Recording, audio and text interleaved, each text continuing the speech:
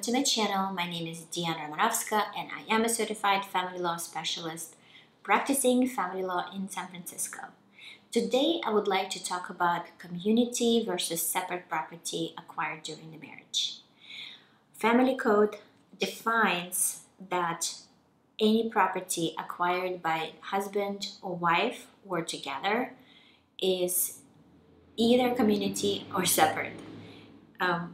I'm a little smiling because the Family Code section 760 is defining community property negatively, meaning it says everything that is not specified to be separate property is community property. So that's not very helpful. Therefore, I would like to clarify what that means. So any property that it's separate property would be anything that one spouse acquired before the date of marriage or after the date of separation, or if during the marriage by gift or inheritance, that would be separate property, not community property, meaning it would not be divided 50-50. And then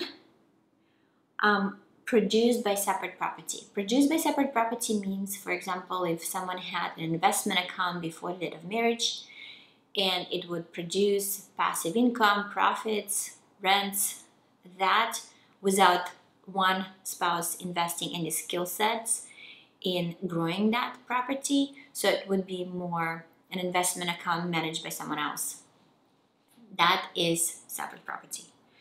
So then in situation where one spouse is putting separate property towards community property, there is a code section 2640, Family Code section, that says, for example, to simplify that section, if one spouse in a marriage decides to put down payment on a house, then upon divorce, that spouse can reimburse as a separate property reimbursement claim, dollar for dollar down payment back.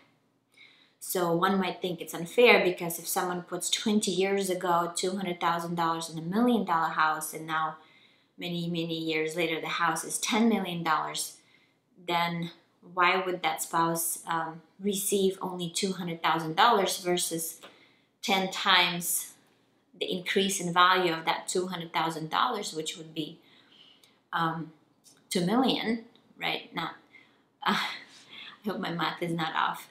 Basically 10 times the increase of value of the down payment. So in that case, California law doesn't protect that, and that's where prenuptial agreements come in place or post-marital agreements. But anyway, for this topic, I think that's covering the basics. So I hope that was helpful, and I will see you soon. Bye!